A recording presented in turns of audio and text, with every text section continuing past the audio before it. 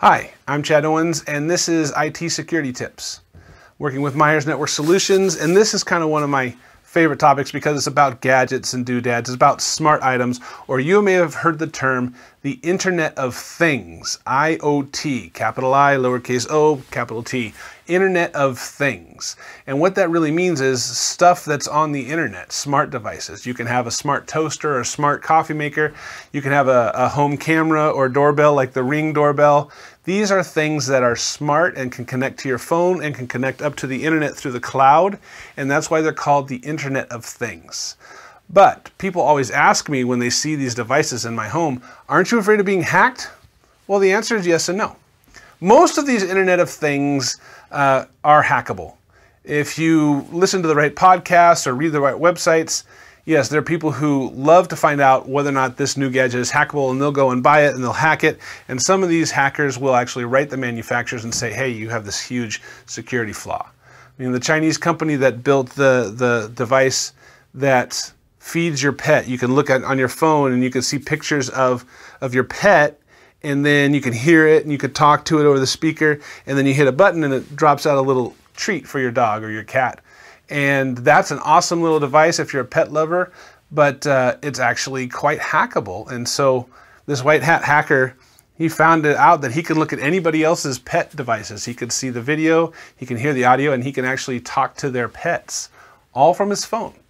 So are these things hackable? Definitely yes. You can assume, especially if it's the first version of something, that there is going to be a way to hack it and that somebody out there is going to find out how to hack it.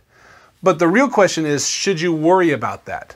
Should that be something that concerns you? What have you got to lose? Somebody hacks you. I heard a story of somebody using a smart coffee maker to relay into somebody's house so they could get the files off of their Windows computer at home. And yeah, that's completely possible.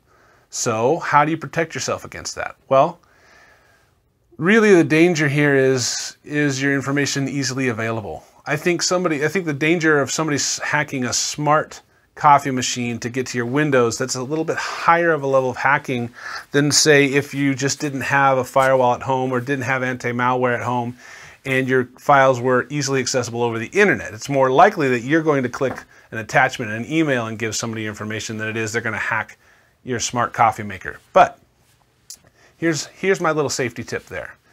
If you're bringing smart devices into your home, you could create a separate Wi-Fi network to join that is separate from your important files. So you can have two Wi-Fi networks at home.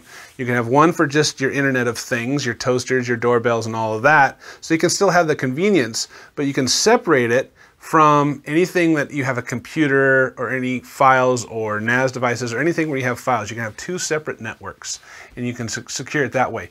But that takes a little bit of home network awareness that not everybody has, and I try to keep these tips for people who are less technical. So here's the least technical version for you.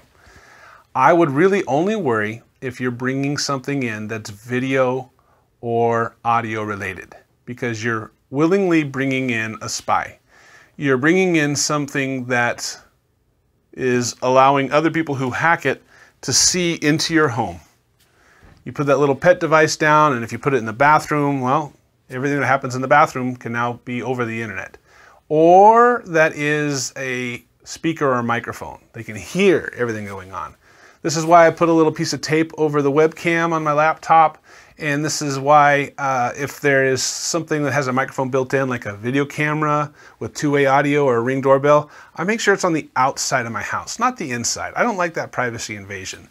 So, do I have Alexa? Do I have Google Assistant? Yes, I do. But in my home, I've been able to secure those networks and separate them. So for you, if you still like those gadgets and you're worried, you should have basic internet security on all your computers. Myers offers WebRoot or other malware protection and antivirus protection. You should probably have some sort of security like a firewall. Some people have that built into your DSL modem or whatever you're using for your internet connection. You should avoid joining free Wi-Fi, and you should probably not bring video cameras and microphones into your home.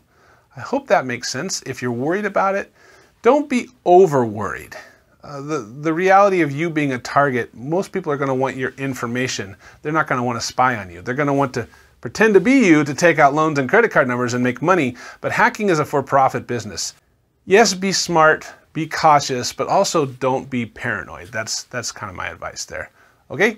I hope you have a good day.